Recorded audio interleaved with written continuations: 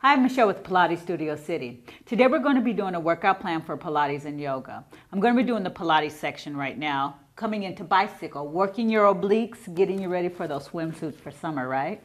So, again, Pilates, we do a big inhale through your nose.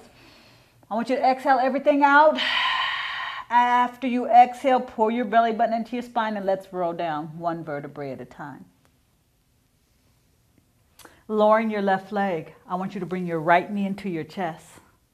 Take your right hand, take your head in your right hand. Belly scoops in nice and tight, shoulder blades are up. But notice, as my shoulders are up, my shoulders aren't hunching up by my ears. Roll those shoulder blades down your back. Take your left hand, reach it on the outside of that right thigh for 1. Inhale, exhale, 2, 3, 4, 5, 6.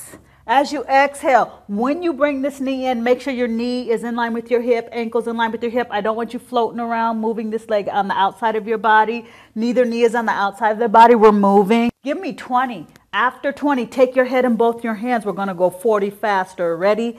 1, 2. Elbows are nice and wide. 4, 5, 6, 7, 8. Shoulder blades off the ground. 11, 12, 13, 14, 15, 16, 17, 18, 19, 20. Give me 20 more. After your 20, bring both knees into your chest.